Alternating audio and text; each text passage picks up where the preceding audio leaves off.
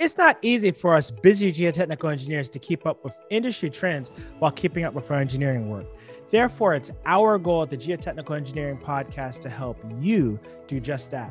We strive to keep our listeners informed on important industry topics and also to educate you on interesting technical topics and trends in the geotechnical world. In this episode of the Geotechnical Engineering Podcast, I'll be talking with Andres F. Peralta, MSCE, MBA, PE. He's a product manager at Tensar International Corporation, and we're going to be talking about his newly enhanced free web-based software called Tensar Plus. This software allows engineers, contractors, and owners to design engineered solutions for a variety of applications. I'm your host, Jared Green, and I'm excited to be bringing you yet another episode of the Geotechnical Engineering Podcast.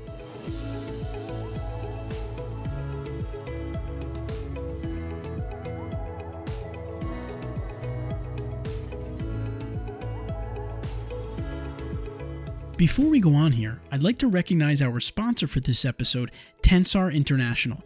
Here's a message from Tensar about their award-winning software, Tensar Plus, which is available to you at no cost.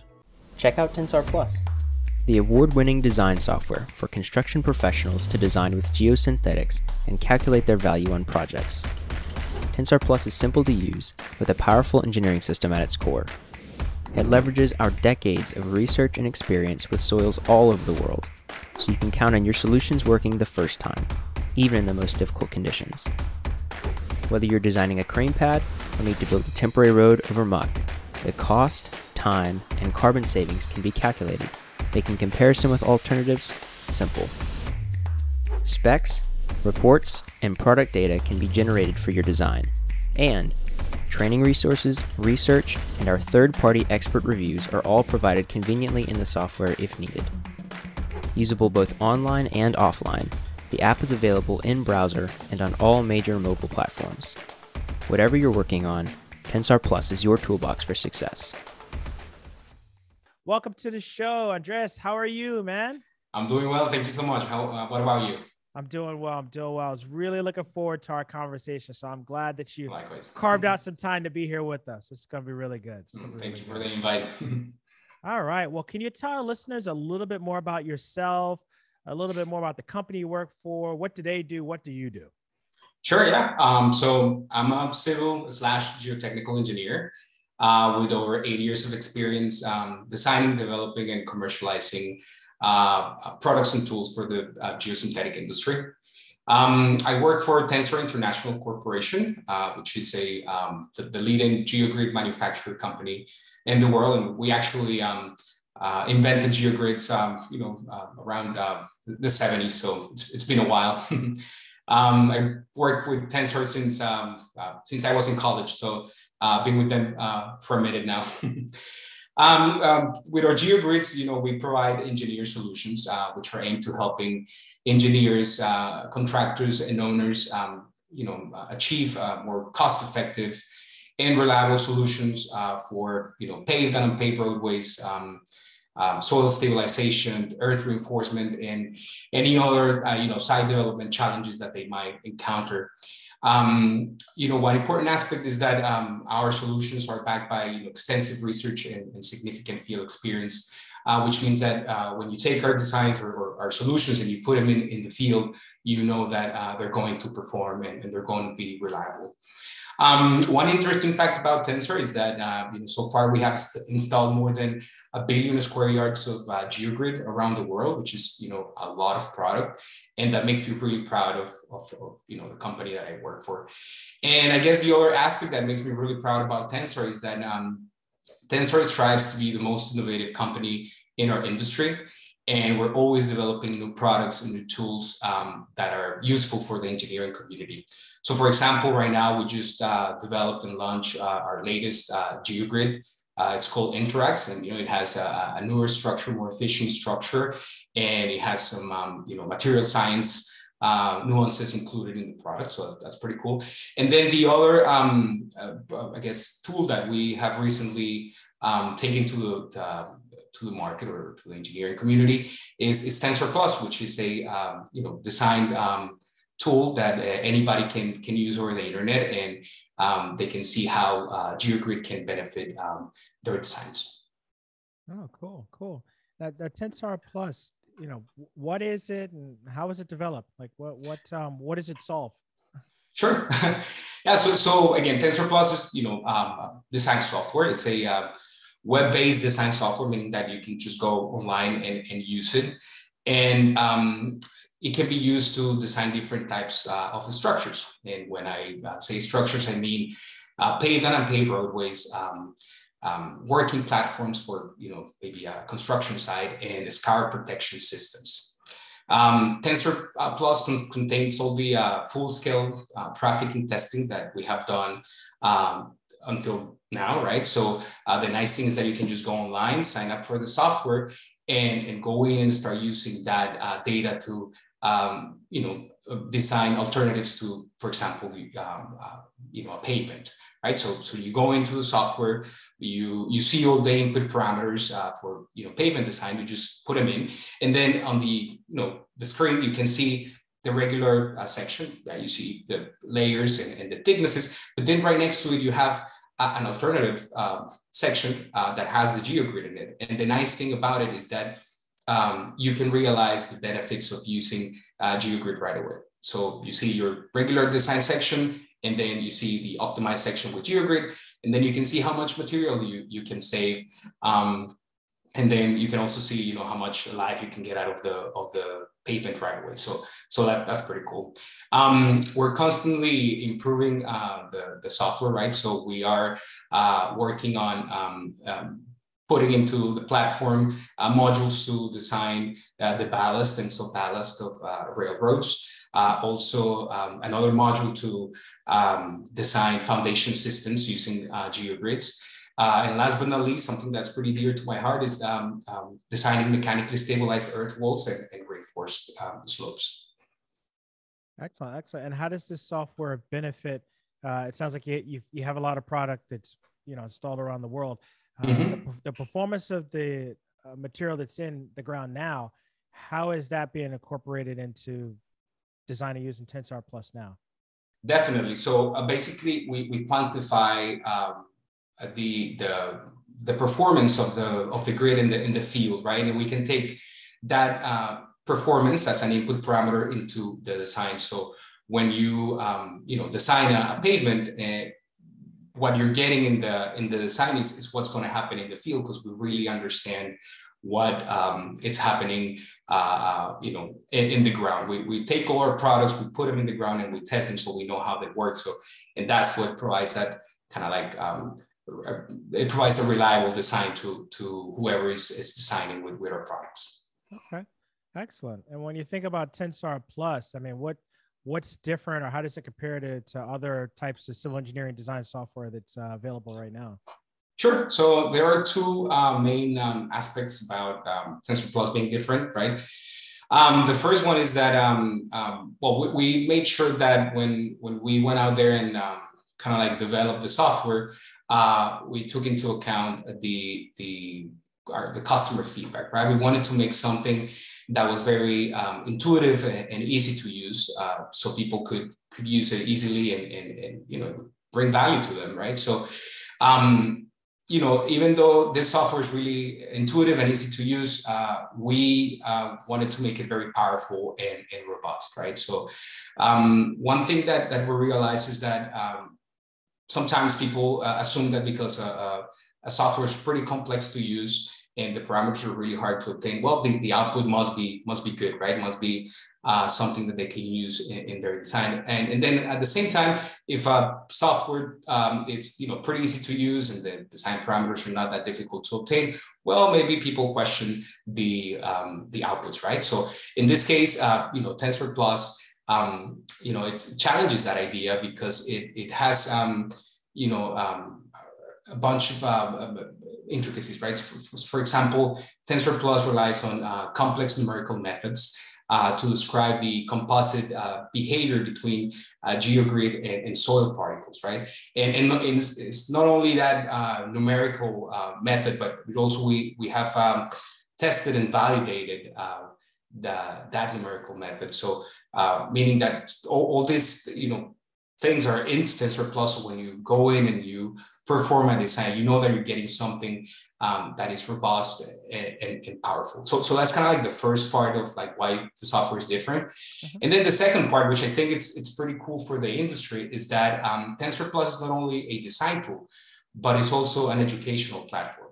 So if you go to Tensor Plus, you can look around and then you can see that there are parts where you have modules to learn about geogrid and how to design with geogrid, right? So we provide on-demand training and tutorials that anybody can use, right? And so once you go through those tutorials, then you can use the software to kind of like design and get familiar with it, and then, you know, become proficient and include geogrid design in your toolbox, basically, right? And you know, another aspect that is pretty nice about Tensor Plus being a educational platform is that once you complete that training, you can get professional development hour credits, which I think we all need to, you know, keep up our PE licenses on check. Oh, that's awesome. That's awesome. Well, what kind of feedback or response are you seeing from engineers that are using the software? Like, what are people saying about it? Yeah, so far the feedback has been really nice, really positive. We, for example, we host design workshops across the country where we, you know, sit down in a room with 20 to 30 engineers, civil engineers, and we kind of go through how how they can design with our geogrids, right?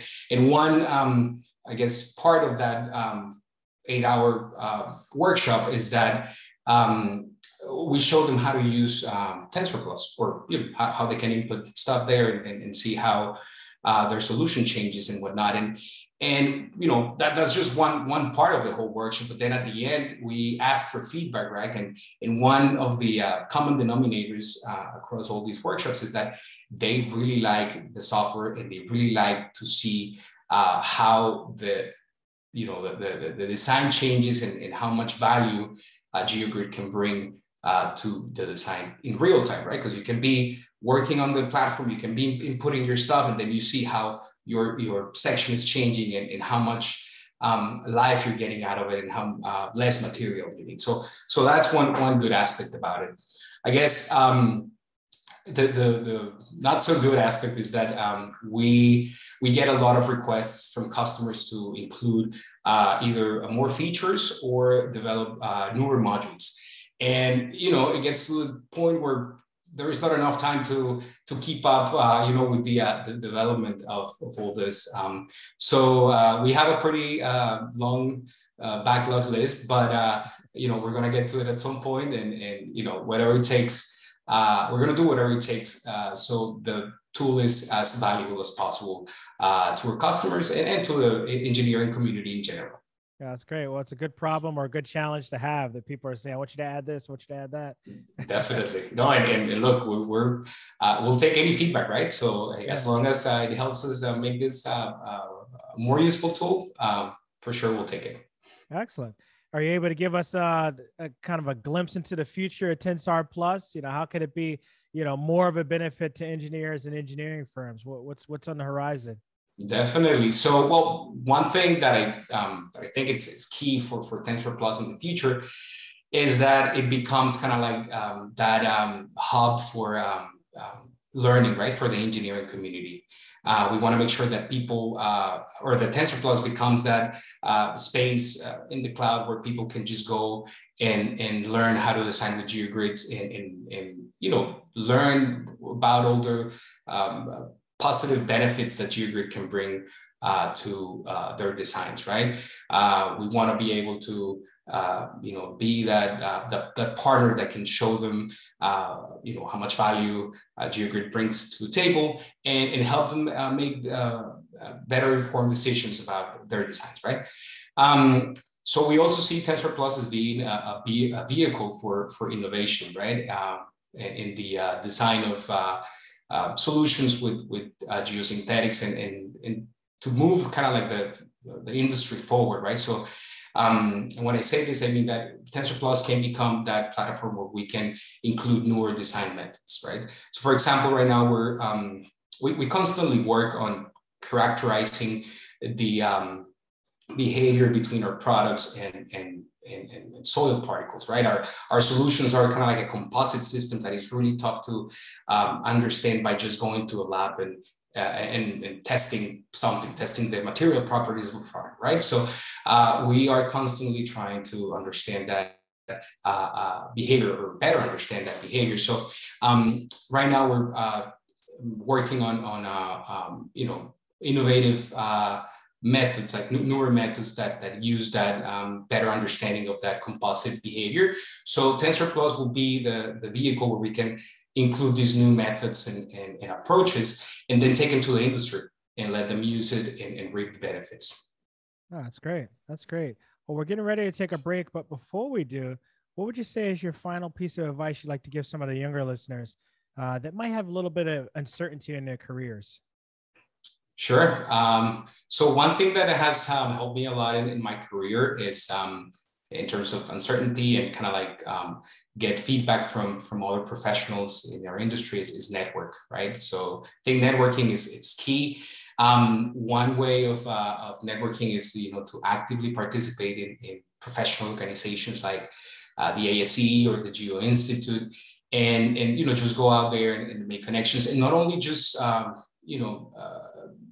passively participate. I think that it's very important to become an active member, be part of the board, volunteer, help out. I think that helps you create, strong connections that later on can either be mentors or can be people who can help you find a new job if that's what you're looking for, right? So I guess to tie in with that is like nourish those relationships as well, right? As soon as you make them connect on LinkedIn, ask them out for a coffee or something, and just keep that connection going. I think that helps a lot with uncertainty for sure.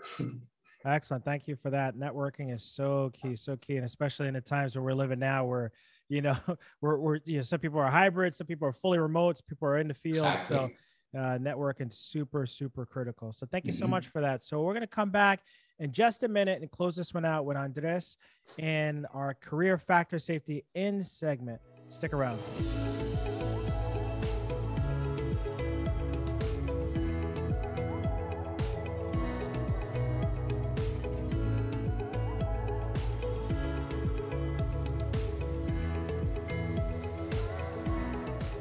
This video is also brought to you by PPI, a leader in engineering exam prep for the FE and PE exams.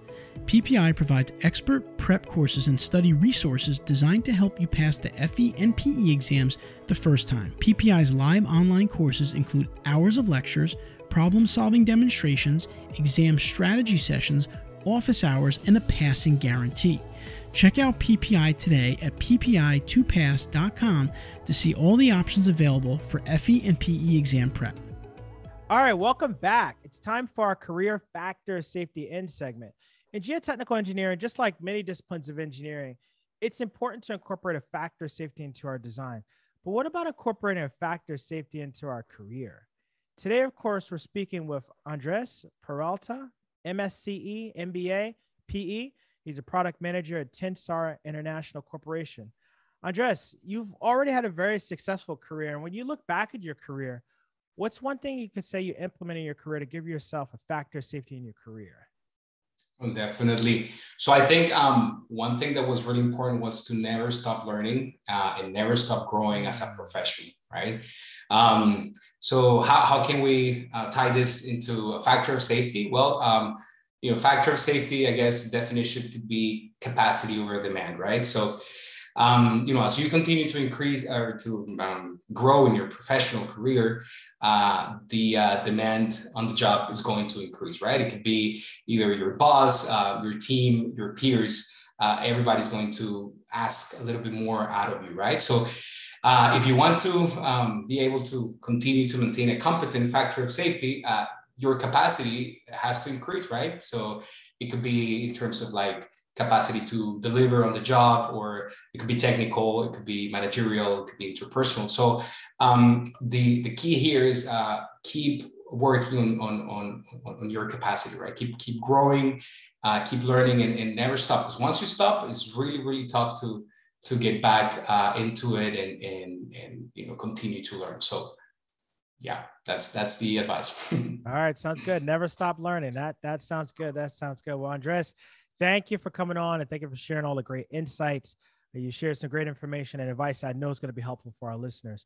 Now, if somebody is listening in and they're like, man, how can I reach out to him? What's the best way for people to find you? You have an email you want to share, your social media? How can they find you?